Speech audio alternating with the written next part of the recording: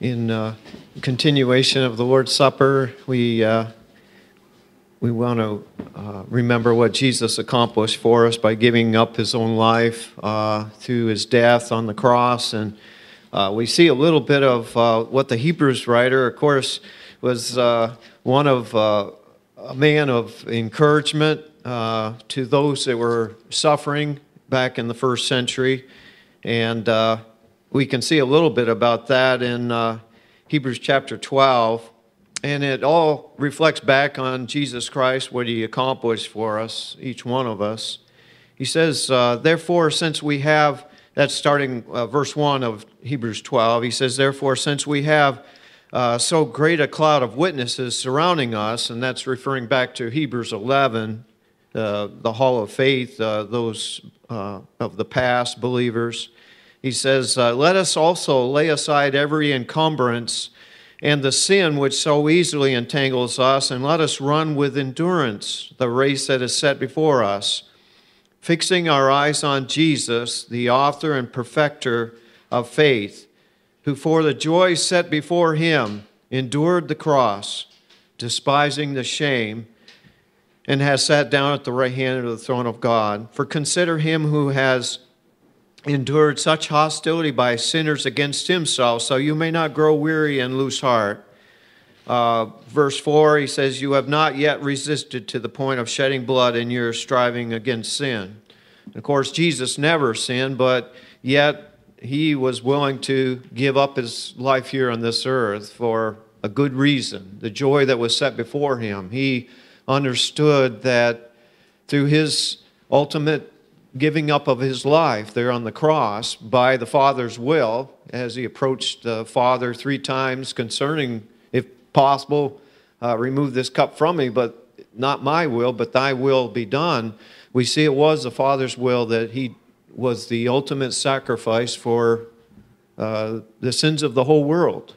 Now, you and I had an opportunity to hear that gospel message about the death, burial, and the resurrection of Jesus Christ. And that's how God called us out of this dark world. We understood our need. We're all sinners. We all need the forgiveness that comes through Christ and that shed blood. And as we're about to partake of this cup, we understand that this represents the blood of Christ.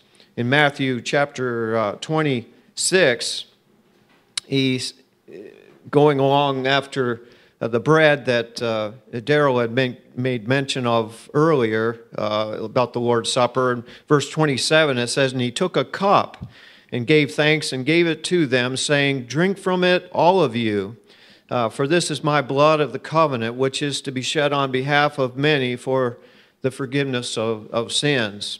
And to show the connection also in Revelation, how it makes us all united in Jesus. Revelation chapter 1, starting with verse 5, it says, and from Jesus Christ, the faithful witness and the firstborn of the dead and the ruler of the kings of the earth, to him who loves us and released us from our sins by his own blood. He says, and he has made us to be a kingdom, priest to his God and Father. To him be the glory and dominion forever and ever. Amen. Again, that joy that Jesus could see beyond the cross, the suffering and shame that was associated with the cross, but he could see beyond that in bringing many sons and daughters into a right relationship with his Father, whom he allowed to be sacrificed on our behalf even as sinners. And we know the grace of God that comes through the death of Christ. Those of us who obeyed that gospel, that's how God calls us out of the dark world, and he chooses us. We're chosen then in Christ. Those of us who have been buried with Christ in that watery grave of baptism. Let us pray.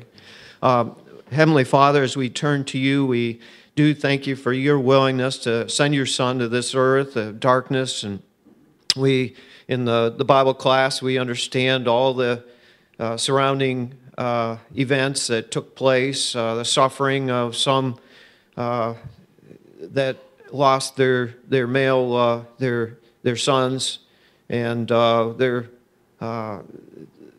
some of the persecution and trial that even Mary and Joseph underwent when they brought Jesus into this world, at least as far as Mary goes. We know that she is the mother of Christ, and you are his father. And we do thank you that Jesus was with you from all eternity, but this physical birth that he experienced was for our behalf, so that he would be the one that take away the sins of the world. And Father, we just thank you for that message of the gospel that you allowed us to hear, and for our hearts to be challenged to recognize the saving grace through Jesus Christ, and especially his shed blood. And we thank you, Father, as we are about to partake of this cup, which represents his shed blood. We pray, Father, we'll partake of it in a manner that is truly worthy of his sacrifice. Be with us, Father, and help us, we pray in Jesus' name. Amen.